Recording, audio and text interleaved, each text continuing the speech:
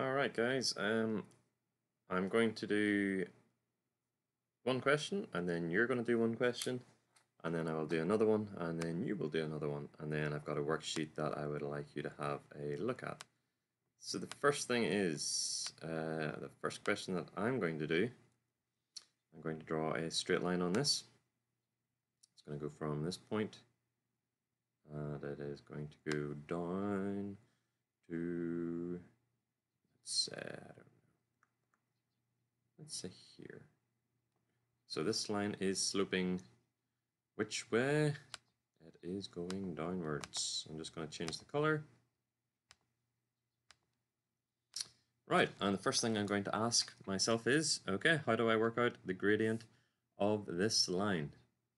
Okay, so gradient is equal to vertical over horizontal. So I'm going to pick 2 points on the line. I'm going to pick 2 points. I'm not going to see, I could pick this. I could pick any point I want, but I want to pick a point that is, you know, going through a whole number. So for example, this one, that's going through 5 on the y-axis and -2 on the x-axis.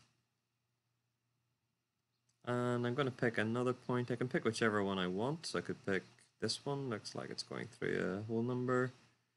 I could pick this one, okay, but let's go with this one. This point is, oh, I've made this, okay, well, let's go for it. What's halfway between 1 and 2? Well, 1.5. What's halfway between 3 and 4? 3.5.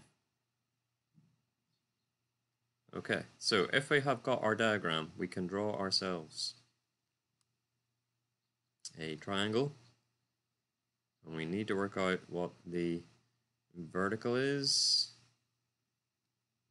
So the vertical is, okay, now let's have a look at our units. We're going from 3.5 up to 5. We're going from 3.5 up to 5. So that's half a unit. That's another half unit, which is 1. So that's 1.5. And let's see our horizontal. So I can see, okay, every 2 boxes is 1 whole unit.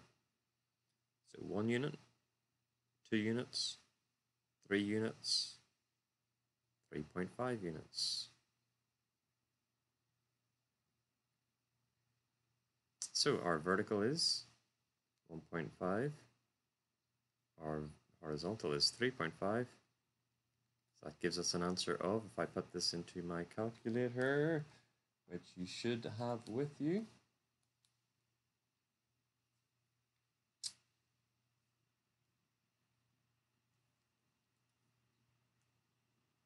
sorry, 1.5 divided by 3.5 is 3/7, which we can write as a decimal if we want, as 0.429. Okay, so the question I want you to do is very, very, very, very similar. What is the gradient of the following line that I'm going to put up in just 1 second? Okay, so what I want you to do is, what is the gradient of this line that I have drawn here? I'll label this A. So what is the gradient of line AB? So you're going to do it the same way. You're going to do vertical over horizontal. You're going to make a triangle. Now I will even help with the triangle. You want to pick 2 points. I suggest that you pick, let's say, this point, and you pick this point. So make your triangle across, and then you need to look at the units, okay? How far is it along the horizontal? What is the vertical distance, okay? And type in your, actually I'll give it as a multiple choice. Okay, let's have a look. Our vertical distance is, that's 1, 2, 3, 3 units. Our horizontal distance, 1, 2, 3.5. So as a fraction, our answer could be either it's 6/7, and if you did it as a decimal, you should get 0.857. Okay, hopefully you got that. Okay, the second question that I will do is the following. All right, so for this question, we're going to label our points. So x comes first, we've got x1. This one is y1. We're going to label this one as x2. We're going to label this one as y2, and we're going to use our formula this time. So remember, our formula is y2 take away y1 over x2 take away x1.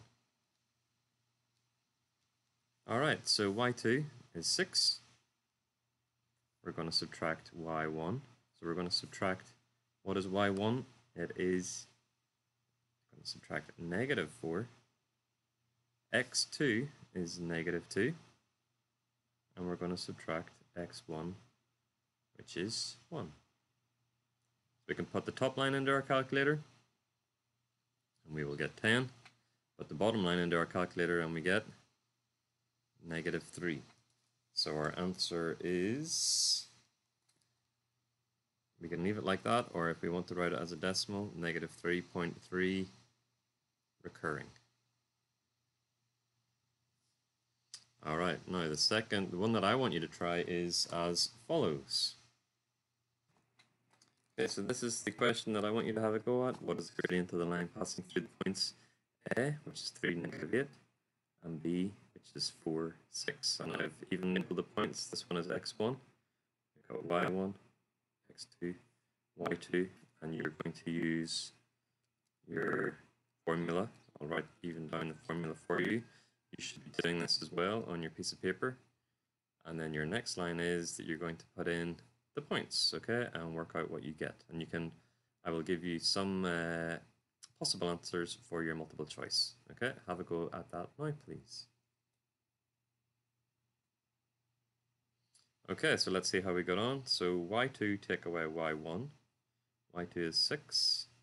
Take away y1, which is -8. Divided by x2, which is 4. Take away x1, which is 3. So I end up getting 6 take away -8. You can do it on your calculator. 14. 4 take away 3 is 1. So our answer is just 14. Hopefully you got those, okay? And I will post the worksheet onto the lessons for this week, okay?